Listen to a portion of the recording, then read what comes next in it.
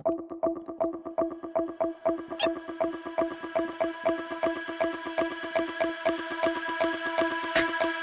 have this positivity syndrome.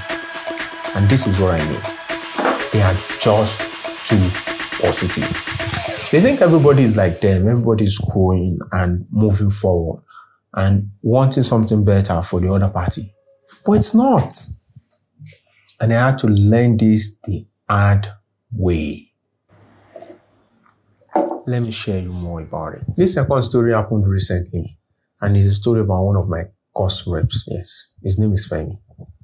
I still remember. And there was this class I had to take and I selected him as this class rep. His job was simple. Facilitate communication, when I have something to pass across, I tell him. When the class have something to pass across, they tell him, And of course, I have some books that I want to sell to the students. So you're closer to the students, so you can easily sell it. Fine. The first class, we had about 10 interests. To my surprise, Femi gave me 7. Okay. Maybe the rest, their transfer has not been confirmed, something or the other. So, okay, fine. I gave them the books. Next class came. Femi gave me additional 5.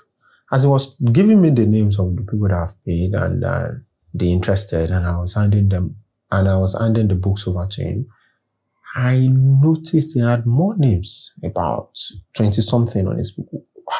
But my names are like 12, 25. So I just said, okay, Femi, I know you have a class now. Tomorrow, come to school, bring all your records. Let me bring mine so that we'll compare and see what's up.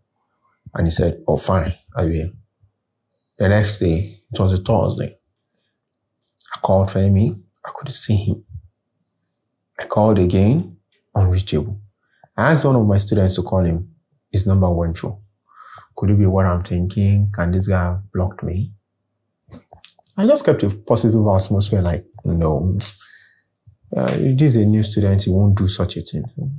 Everything went fine. I was waiting for the next class. I came next class, and to my surprise, they were not there. I was told they had one competition or something like that to play. Okay, fine. Things like that happened. Next class, making the 4th week, still they had another competition, something else. What is going on? 5th class, I was determined, like, even if they have a competition today, I have to see the class, I have to see Femi, I have to know what is going on. I got hold of the class, thank God. And about 25 people came to me and like, well, we've paid to Femi, we've paid, we've not gotten the book, we've paid. I was like, dang. This guy in a reaper. And the most annoying thing is that I just told everybody, okay, don't worry, be fine. I'll sort you. I gave them books. I took down their names. And I told them, nobody should pay to Femi again.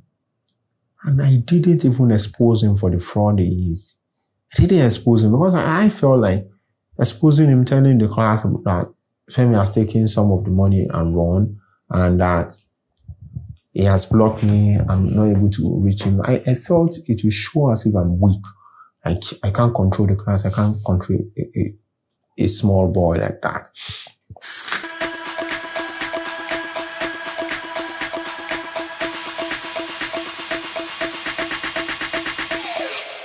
Don't get me wrong. Personal development is good. It helps you think better, become more positive, have a positive outlook towards life. But not everybody is in personal development. That's the mistake most people make. And sometimes it costs millions.